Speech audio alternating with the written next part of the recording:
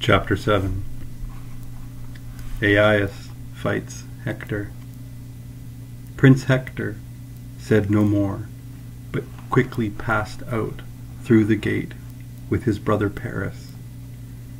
Both were eager for the fight, and to the expectant Trojans their reappearance was as welcome as a breeze from heaven to sailors numbed in leg and arm by the toil of smiting the sea water with their blades of polished pine. A victim fell at once to each. Paris killed Menestheus, who lived at Arne, and the son of King Aretheus, the mace man, and the ox-eyed lady Philomedusa. Hector, with his sharp spear, hit Ionius in the neck under the broad rim of his helmet, and brought him down.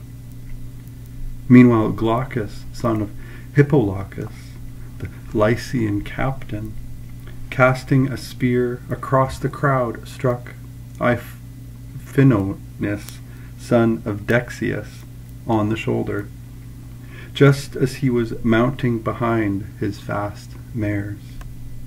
He fell from his chariot to the ground and crumpled up.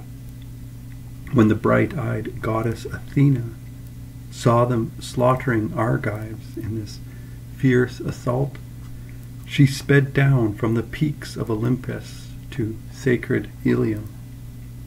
But Apollo, who desired a Trojan victory, saw her from Pergamus and started out to intercept her. They met by the oak tree, and King Apollo, son of Zeus, at once accosted Athena. "Daughter of almighty Zeus," he said, "why have you come down from Olympus in such haste? With what high purpose in your mind? Since the destruction of the Trojans moves you not at all, I take it that you have come to throw your weight into the scales and make the Danaans win. But listen to me, I have a better plan.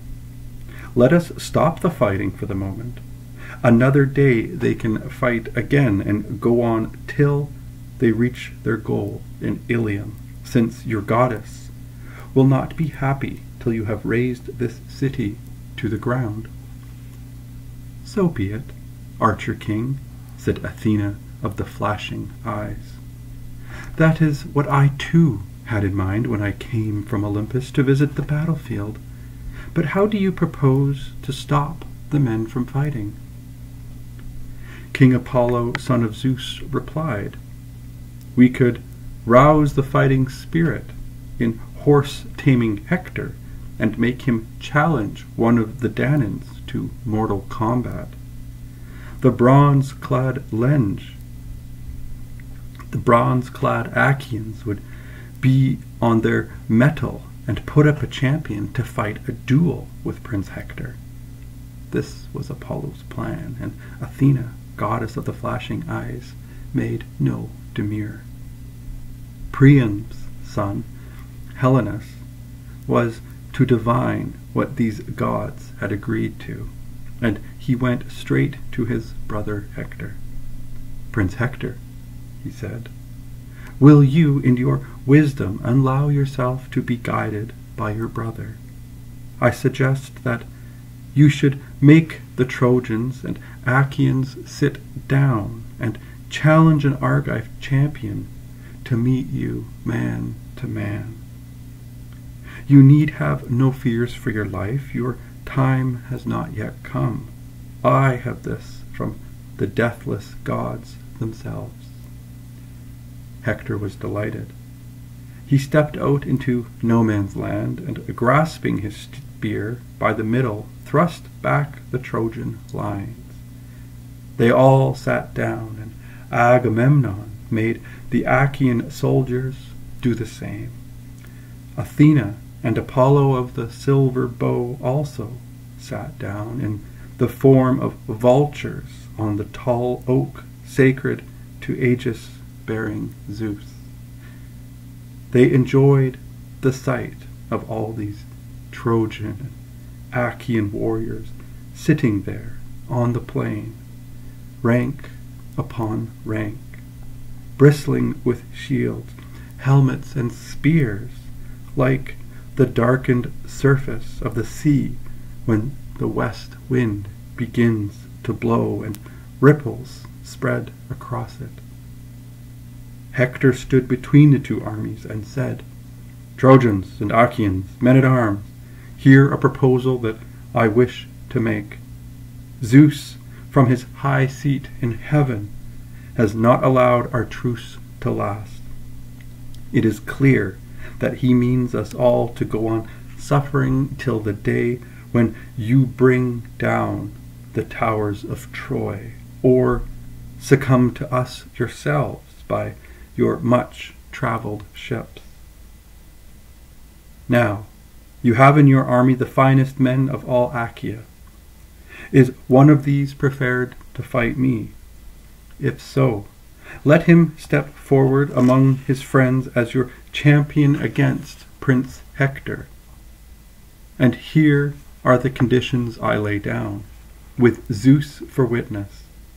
If your man kills me with his long-pointed spear, he can strip me of my arms and take them to your hollow ships, but he must let them bring my body home, so that the Trojans and their wives may burn it in the proper manner.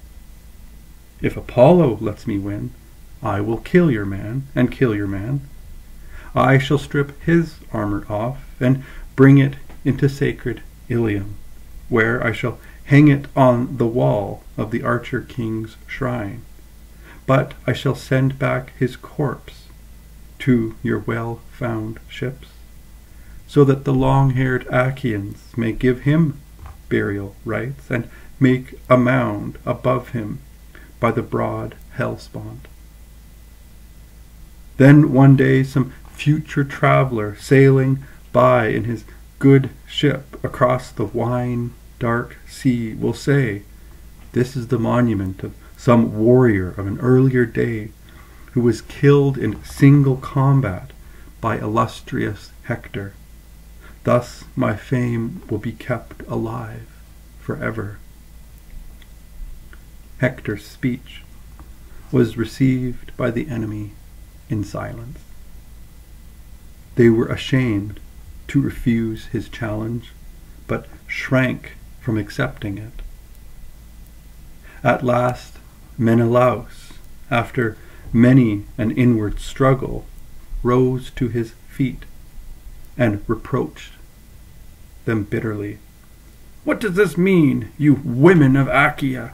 I cannot call you men, who used to be so ready with your threats. Not a single Danaan willing to meet Hector. This is infamy. This is an utter degradation.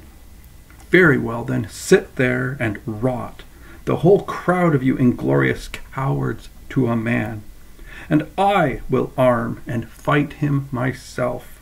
The issue lies with the gods above." He said no more, but began to put on his splendid armor, and that Menelaus would have been the end of you at Hector's hands, since he was the better man by far, if the Achaean kings had not leapt up and held you back, and if Atrides himself, imperial Agamemnon, had not seized you by the right hand and restrained you. "You are mad, my lord Menelaus," he cried. "There is no call for you to do this foolish thing. Withdraw, however mortifying it may be. Do not let ambition make you fight a better man. You would not be the only one who has quailed before Prince Hector, son of Priam.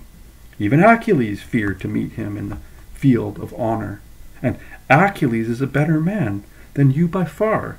So go back now and sit down among your men, and the Achaeans will find someone else to fight for them against this man. He may be fearless and eager for his fill of trouble, but I think that even Hector will be glad to take it easy if he comes away alive from the stern ordeal he has asked for." In the face of his brother's wise remonstrances, Menelaus gave way, and with great relief his attendants took the armor from his shoulders. Then Nestor rose to his feet and addressed the Argives. "This is enough," he said. "To make Achaea weep, how Peleus, the old charioteer, would grieve. Peleus, the great orator and commander of the Myrmidons, who took such delight, when I stayed with him once, in finding out for me the parentage and pedigree of every Argive. If it came to his ears that those same men were now all cowering before Hector, he would lift up his hands to the gods and beg them to let the spirit leave his flesh and go down to the house of Hades. Ah, Father Zeus, Athena, and Apollo, if only I could be as young as I was when the Pelian levies were fighting with the Arcadian spearmen at the swift river Celadon, below the Arcadian walls of Phia, by the streams of Iridonus. We were challenged by their best man, Eurythalion. He was like a god, and he carried on his shoulders the armor of King Arethuus, the great Arethuus, who was surnamed the Mace Man by his compatriots and their girdled wives, because he never fought with a bow or a long spear, but used to break the enemy ranks with an iron mace. Lycurgus killed him, not by superior strength, but by a stratagem. He caught him in a narrow pass with his iron mace, could not save him. Before the Mace Man could bring it into play, Lycurgus was on him. He pierced him through the middle with his spear, and brought him crashing to the ground on his back. Then he stripped him of the armor that brazen Ares had given him, and afterwards wore it himself when he went into battle.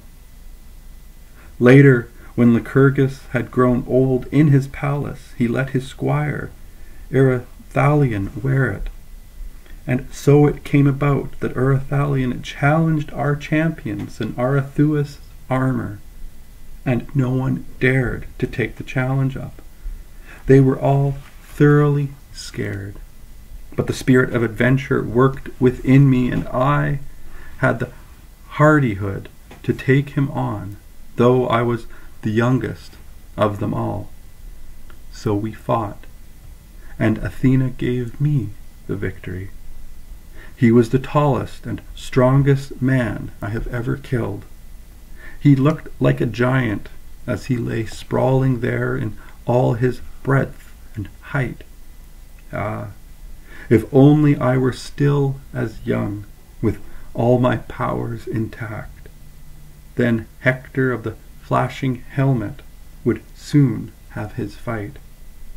As it is, I see before me the best men in all Achaea, and not one that has the will to stand up to Hector. The old man's reproaches brought 9 men to their feet. Agamemnon, king of men, was the first to spring up. He was followed by the mighty Diomedes, son of Tydeus, and these by the 2 Aiantes, full of martial valor, and these again by Idomeneus and Idomeneus' squire Meriones, a peer of the man-killing war god, and these by Eurypylus, Euaemon's high-born son. Thous, son of Andraemon, got up too, and so did the good Odysseus. When all these had volunteered to fight Prince Hector, the Gerenian horseman Nestor rose again and said, "You must decide by lot who is to have the honor. For the chosen man will not only render a service to Achaean arms, but reap a rich reward in his own heart, if he escapes alive from the stern ordeal that awaits him." Each of them marked his own lot and cast it into the helmet of Agamemnon, son of Atreus, while the troops raised their hands to the gods and prayed. "Father Zeus," they said, looking up into the broad sky, "let it be Aias or Diomedes or the king of golden Mycenae himself." As they prayed, Nestor, the Gerenian charioteer, shook the helmet, and Aias' lot leapt out, the very one they had hoped for. A herald carried it round the circle from left to right, showing it to each of the Achaean chieftains, and each in turn denied it when he failed to recognize his mark. At last, in the course of his tour, the herald with the lot came to the man who had marked it and put it in the helmet, illustrious Aias himself. Aias reached out, the herald came up to him and put the lot in his hand. Aias recognized his mark and rejoiced. He threw the lot on the ground at his feet and said, "My friends, the lot is mine, and I am delighted, for I think I shall defeat Prince Hector. I only ask you, while I am arming for the fight, to pray to Zeus, the royal son of Cronos. But let your prayers be silent, so that the Trojans may not overhear you, or pray aloud. We are afraid of nobody whatever. No one is going to have his way with me and make me run, either by brute force or by skill. After all, I hope I too can fight, and was not born and bred a fool in Salamis." So they prayed to King Zeus, the son of Cronos. They looked up into the broad sky and said, "Father Zeus, you that rule from Mount Ida, most glorious and great, grant Aias a triumphant victory. But if you love Hector too, and wish him well, let neither man be beaten, and the fight be drawn." While they prayed, Aias was putting on his flashing bronze. When all his armor was slung on, he sailed out like the monstrous Ares when he joins embattled armies, hurled at each other by the son of Cronos in soul-destroying hate. Thus the gigantic Aias, bulwark of Achaea, rose and went into battle, with a smile on his grim face, brandishing his long-shadowed spear as he strode forward. The Argives, when they saw him, were overjoyed, and there was not a Trojan whose knees did not tremble. Even Hector's heart fluttered in his breast, but it was too late for him to turn tail and slink back among his men. He was the challenger. And now Aias drew near, carrying a shield and like a tower, made of bronze and 7 layers of leather. Tychius, the master courier, who lived at Hyle, had made this glittering shield for him with the hides of 7 big bulls, which he overlaid with an 8th layer of bronze. Holding this shield before his breast, Telamonian Aias went right up to Hector before halting to defy him. "Hector," he said, "you are now going to discover in single combat what sort of champions the Danaans have at their disposal, even when they cannot count on Achilles, the lion-hearted breaker of men. At the moment he is lying idle by his beaked sea-going ships, nursing a quarrel with Agamemnon, our commander-in-chief. But, for all that, we have men who can stand up to you. Yes, plenty of them. So take the first cast and start the fight." To this the great Hector of the flashing helmet answered, "Prince Aias, royal son of Telamon, do not try to scare me like a feeble child or a woman who knows nothing about warfare. To me, battle and slaughter are familiar things. I know well enough how to swing my toughened ox-hide shield to right and left the mark.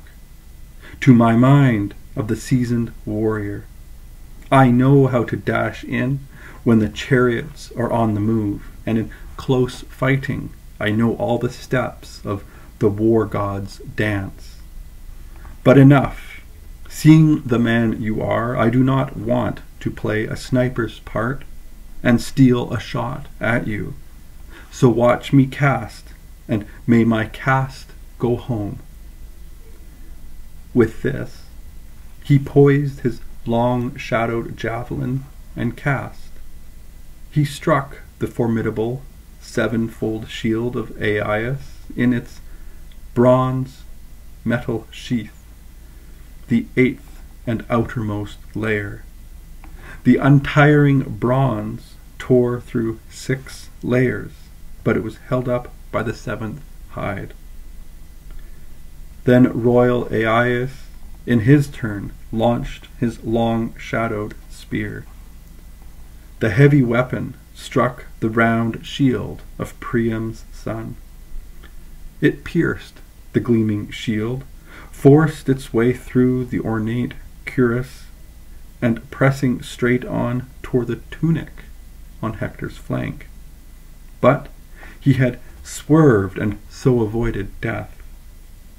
And now the pair, when each had pulled his long spear out, fell on each other like flesh-eating lions, or like wild boars whose strength is not to be despised.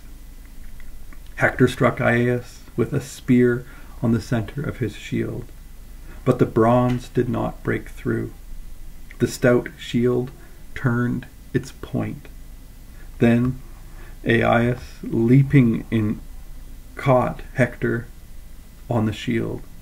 Hector was brought up short, and the spear passed clean through his shield with force enough left to reach his neck and bring the dark blood gushing out. Yet even so, Hector of the flashing helmet did not give up the fight.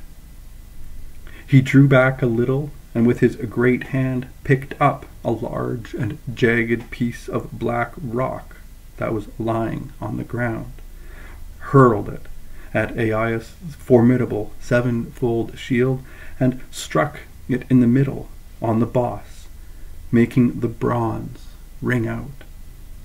But Aias then picked up a bigger rock, which he swung and hurled at Hector with such tremendous force that the great boulder crumpled his shield and swept him off his feet. Hector, jammed in the shield, lay stretched on his back, but Apollo quickly had him up again. And now they would have closed and hacked at one another with their swords, but for the heralds, those ambassadors of Zeus and men, a pair of whom, Talthybius on the Achaean side and Aias on the Trojans, had the wisdom to come up and intervene. They raised their staves between the combatants, and Aias, a herald of ripe experience, acting as their spokesman, said, "Dear sons, give up now and break off the fight. Zeus, the cloud gatherer, loves you both, and you are both fine spearmen. We all of us know that. Also, it is nearly dark, another good reason for stopping. Aias, Telamonian Aias answered. It was Hector who asked for this duel. Tell him to call it off. If he makes the first move, I will take my cue from him. Aias, said the great Hector of the flashing helmet, you are big, strong, and able, and the best spearman on your side. Admitting that, I suggest we cease fighting for the day, for we can always meet again and go on till the powers above decide between us.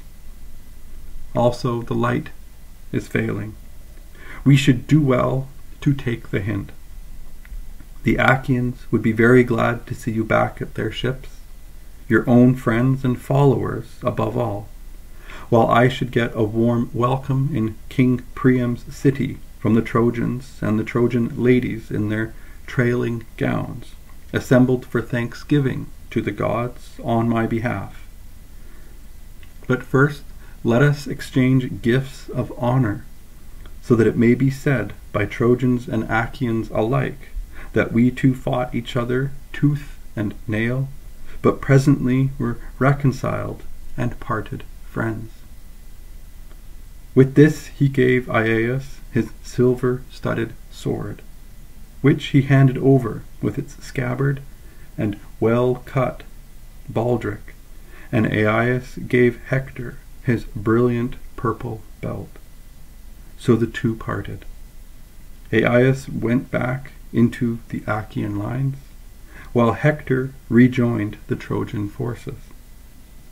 His men were delighted when they saw him return to them alive and whole, safe from the fury and the unconquerable hands of Aias. They escorted him back to the city like one they had given up for dead. Meanwhile, on the other side, the Achaean men-at-arms conducted Aias to King Agamemnon, elated by his victory. When they reached the royal huts, Agamemnon, king of men, offered a 5-year-old bull on their behalf to the almighty son of Cronos. They flayed and prepared it by cutting up the carcass and deftly chopping it into small pieces. These they pierced with spits, roasted carefully, and then withdrew from the fire. Their work done, and the meal prepared, they fell to with a good will on the food, which all shared alike, though the noble son of Atreus, imperial Agamemnon, paid Aias the honor of helping him to the long chine of the beast. When their thirst and hunger were satisfied, a discussion was opened by the nobleman Nestor, who had a proposal to lay before them. His wisdom had often proved itself in the past. He was their loyal counselor, and it was in this spirit that he now rose and addressed them.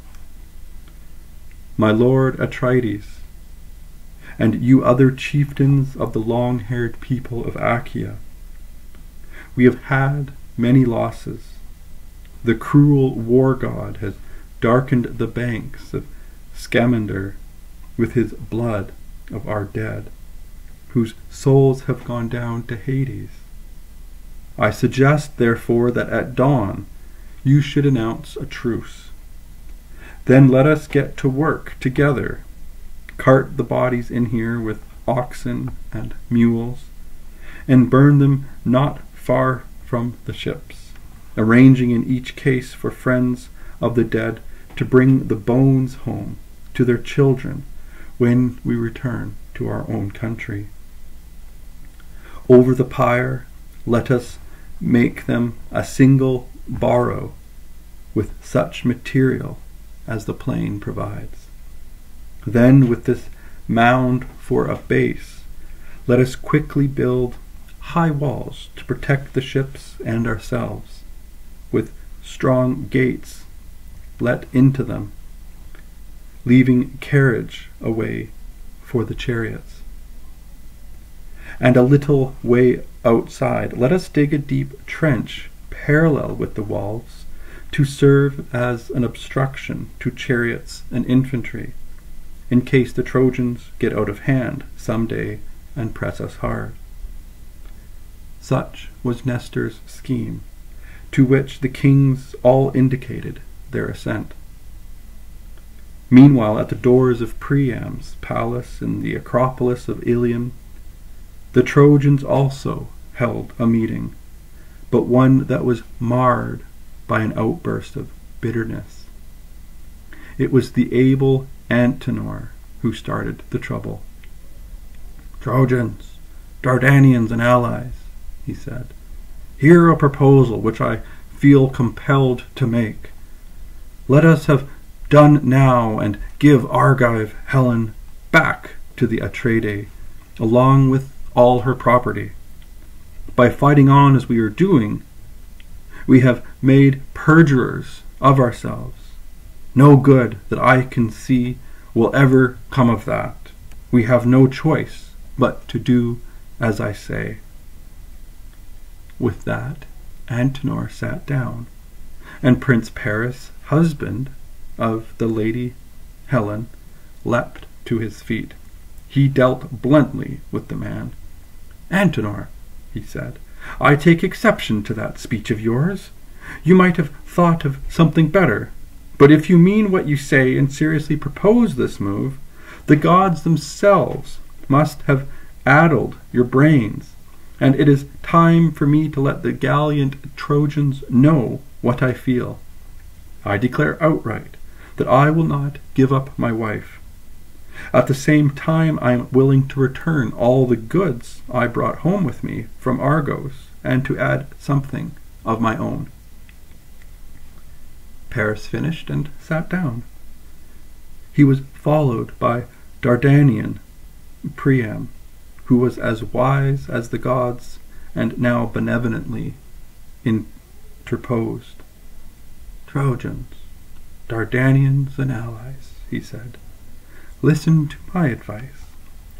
For the moment, take your supper in the town as usual, not forgetting to mount guard and the need for every man to keep alert.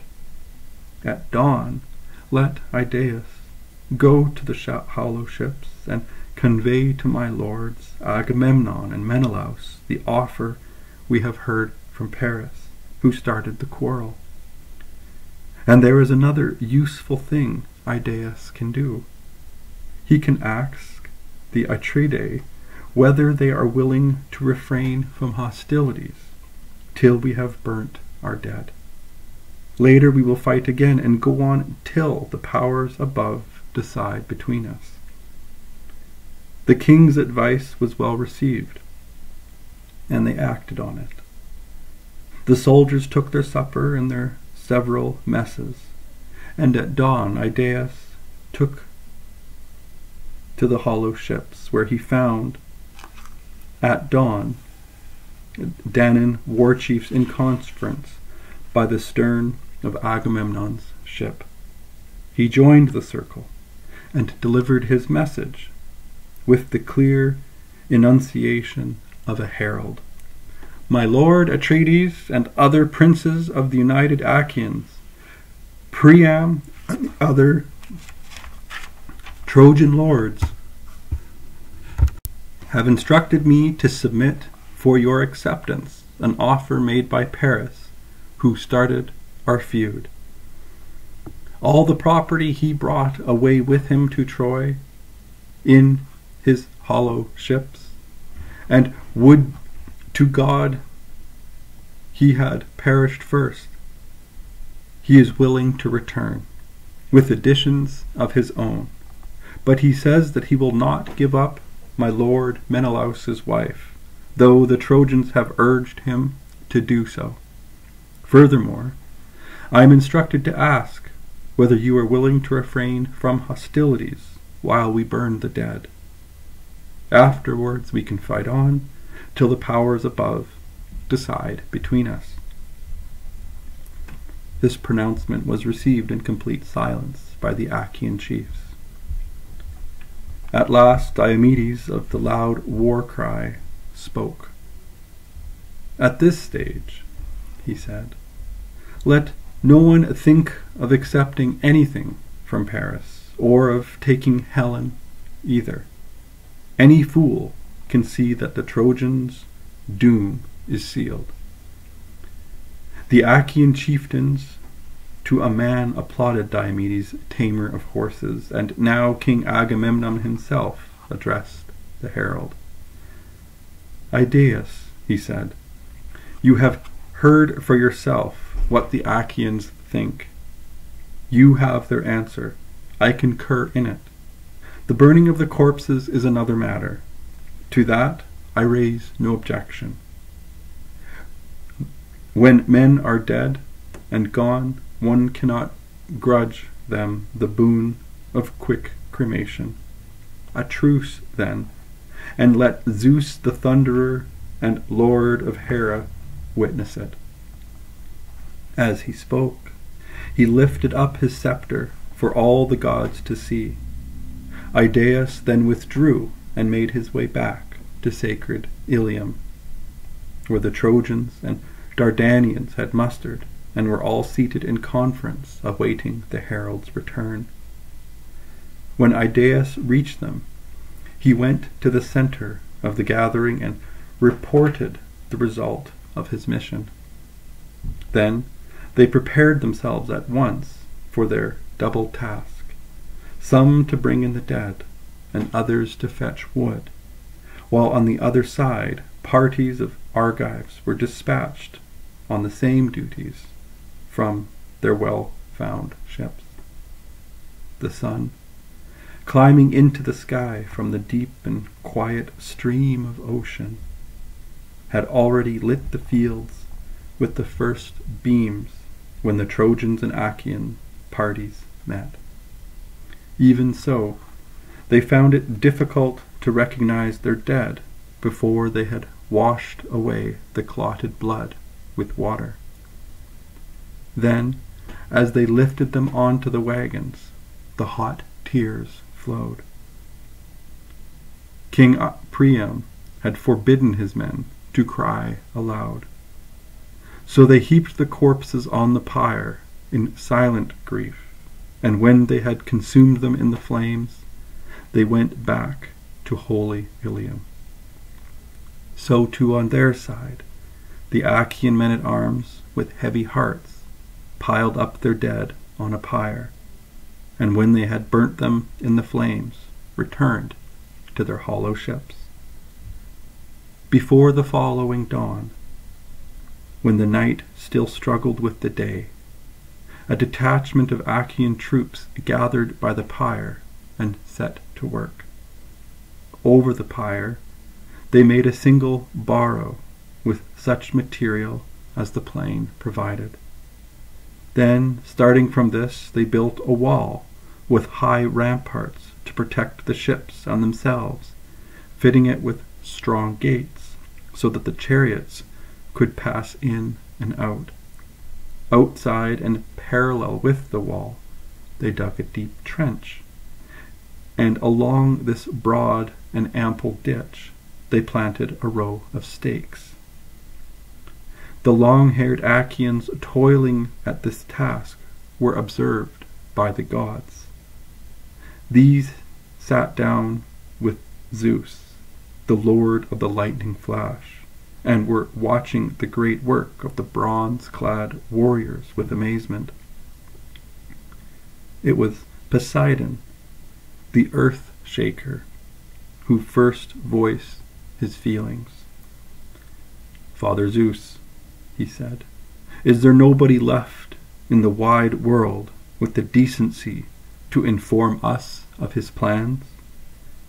Have you seen that the long-haired Achaeans have thrown a wall around their ships and dug a trench along it without offering the proper sacrifices to the gods.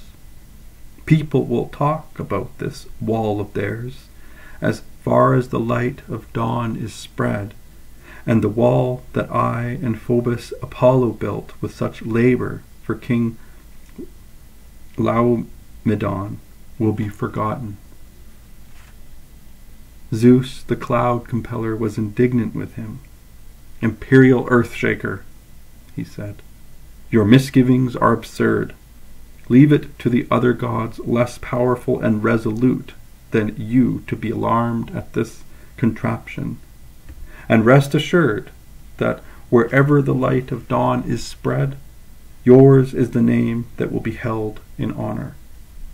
Besides, what will there be to stop you once the long-haired Achaeans have sailed for home?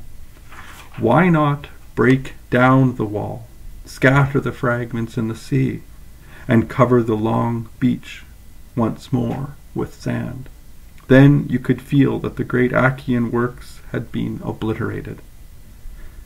While the gods were talking, the sun set, and the Achaeans finished their task. They slaughtered some oxen in the huts and took their supper. A number of ships had put in from Lemnos with cargoes of wine. They came from Unius, the son of Hypsipyle, had borne to Jason, the great captain, and he had included 1,000 gallons in the consignment as a special gift for the Atridae, Agamemnon, and Menelaus. From these, the long-haired Achaeans now supplied themselves with wine, some in exchange for bronze, some for gleaming iron, others for hides or live cattle, others again for slaves. It was a sumptuous meal that they sat down to. Right through the night, the long-haired Achaeans feasted themselves, while in the city the Trojans and their allies did the same. But all night long, Zeus the thinker, brewing evil for them in their hearts, kept thundering ominously.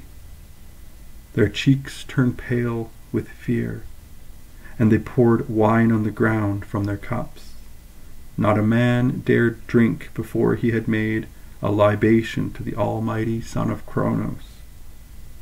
But at last they lay down and enjoyed the boon of sleep.